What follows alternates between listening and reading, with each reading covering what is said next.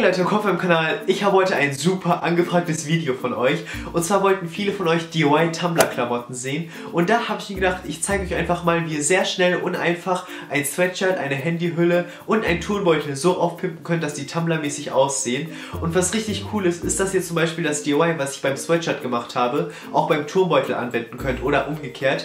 Ihr könnt also eure Kreativität freien Lauf lassen und es wird am Ende auf jeden Fall richtig cool und Tumblr-mäßig aussehen. Übrigens ist dieses Video hier ein Collab mit Maike vom Kanal Maike Krombach. Viele von euch kennen sie bestimmt schon. Sie macht richtig coole DIY-Videos und Tutorials und sie gibt sich immer so viel Mühe bei ihren Videos. Es lohnt sich also auf jeden Fall vorbeizuschauen. Ich verlinke euch ihr Kanal und ihr Video in der Infobox und am Ende von diesem Video, denn sie wird euch 3 Looks zeigen und auch ein richtig cooles DIY. Also schaut dort auf jeden Fall vorbei. Und ja, ich würde sagen, fangen gleich an. Also viel Spaß beim Inspirieren und let's go!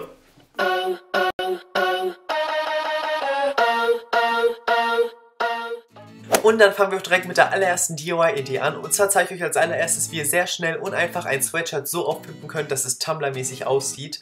Dafür braucht ihr einfach nur Aufnäher. Die habe ich jetzt von Amazon bestellt.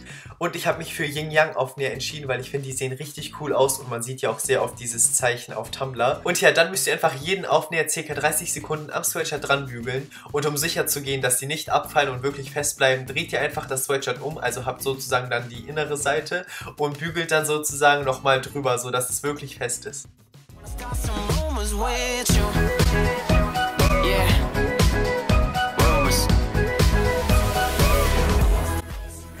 Für die nächste DIY-Idee, die übrigens nur 2 € gekostet hat, braucht ihr zum einen Transferpapier. Ich verlinke euch das in der Infobox. Achtet aber beim Kauf von Transferpapier darauf, welches ihr kauft.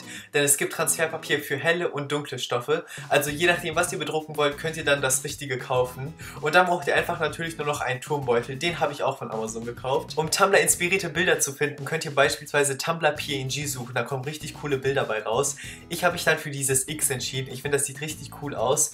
Und euer jeweiliges Bild müsst ihr dann einfach auf dem Transferpapier drucken und dann schneidet ihr es einfach aus, so dass es keine weißen Ränder hat und dann geht es auch schon ans Bügeln.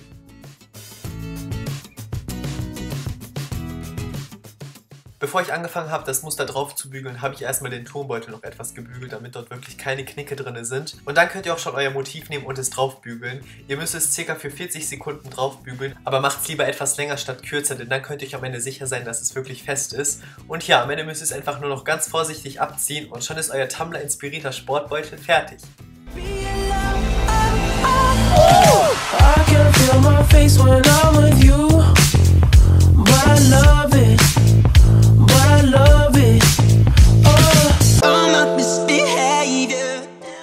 Und dann kommen wir auch schon zum dritten DIY und zwar darf natürlich bei einem Tumblr-Style keine Tumblr-inspirierte Handyhülle fehlen. Für dieses DIY braucht ihr einfach diese durchsichtige, diamantartige Handyhülle. Ich verlinke sie euch in der Infobox. Und dann braucht ihr einfach nur noch Sprühfarbe. Ich habe mich jetzt für schwarz entschieden. Und dann müsst ihr einfach eure Handyhülle besprühen und trocknen lassen und schon ist euer Tumblr-Style fertig.